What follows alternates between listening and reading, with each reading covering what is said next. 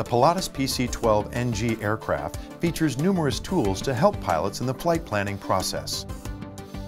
The pilot can interact with the flight management system using the MFC, CCD, and various bezel buttons.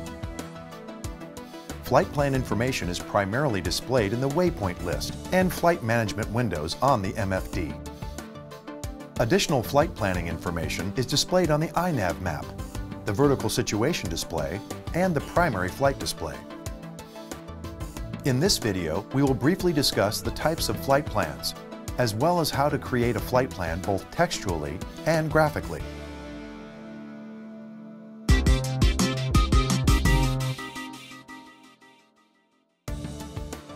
There are several types of flight plans: active, alternate, pending, stored, off-aircraft, and secondary. An active flight plan is one that has been activated. The last waypoint on an active flight plan should be the destination airport or the landing runway. The waypoints of the active flight plan are displayed on the waypoint list. An alternate flight plan exists at the end of the active flight plan if an alternate airport has been entered. It contains all of the waypoints between the primary destination and the alternate destination.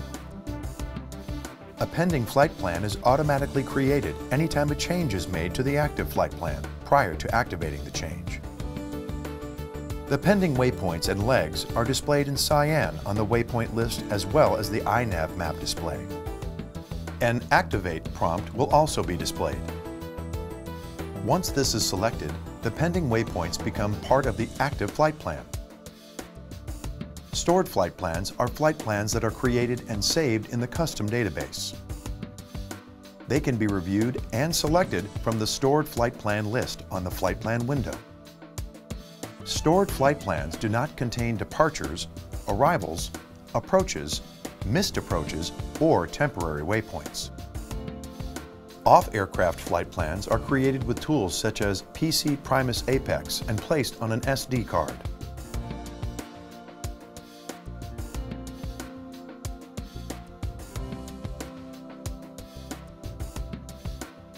The flight plans can then be downloaded to the aircraft. Once downloading is complete, the off-aircraft flight plans can be retrieved by selecting Flash on the Flight Plan tab.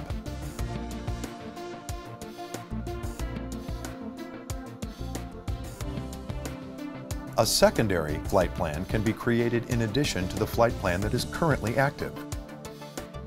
Secondary flight plans can be used to evaluate changes to the active flight plan, to change the destination while en route, or to enter the flight plan for the next leg of the trip. Secondary flight plans can be activated anytime in flight or on the ground.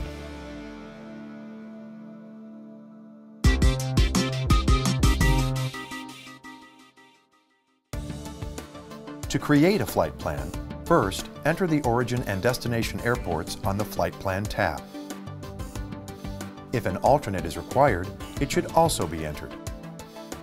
After selecting Insert, the destination is automatically inserted as the final waypoint in the flight plan.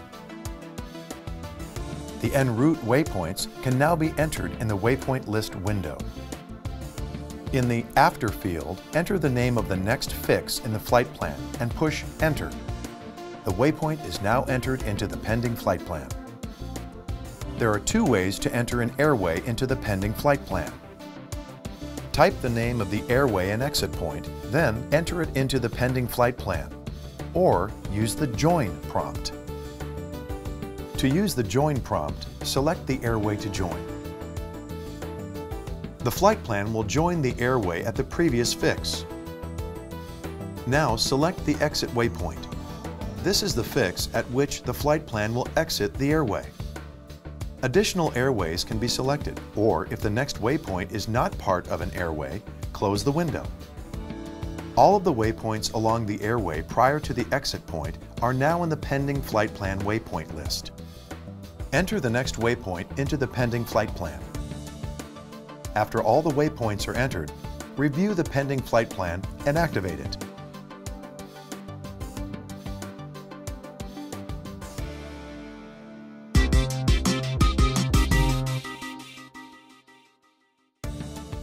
A flight plan can also be entered directly on the iNav map. Enter the departure and arrival airports on the Flight Plan tab and insert them into the pending flight plan. The lateral map has a cyan line connecting the cursor to the first waypoint listed in the flight plan. In this case, the first waypoint is the departure airport. The cyan line follows the cursor as it's moved. This is called stringing.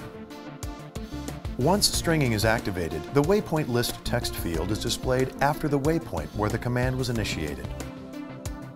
Using the cursor, highlight the next waypoint to be added to the flight plan and push Enter. The waypoint is added to the pending flight plan. To join an airway from the waypoint, click on the Join prompt and select Airway from the drop-down menu. In the Join Airway box, select an airway and exit waypoint and insert them into the pending flight plan. Additional airways can be selected. If the next waypoint is not part of an airway, close the window. All of the waypoints along the airway prior to the exit point are now in the pending flight plan waypoint list. Select the next waypoint on the iNav map and insert it into the pending flight plan. Click on Activate after all the en route waypoints and airways have been entered.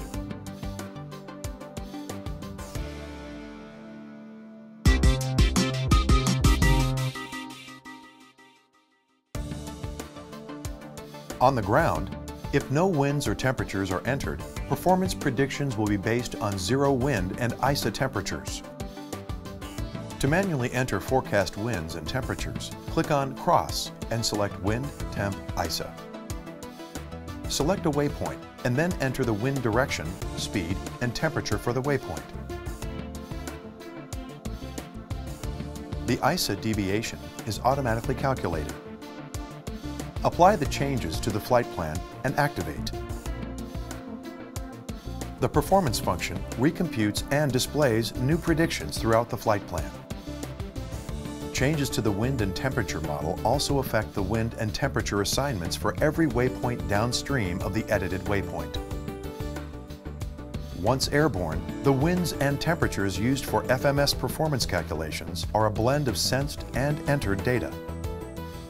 During flight, actual sensed wind and temperatures are used for the present position of the aircraft.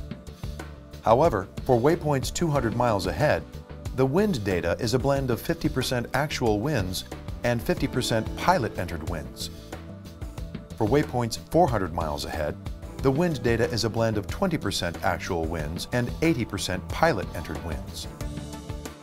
For more accurate performance predictions, enter the forecast winds and temperatures aloft for several waypoints along your route of flight. This has been an overview of creating a flight plan on the Primus Apex-equipped Pilatus PC-12 NG aircraft. Please refer to the Aircraft Flight Manual for more information.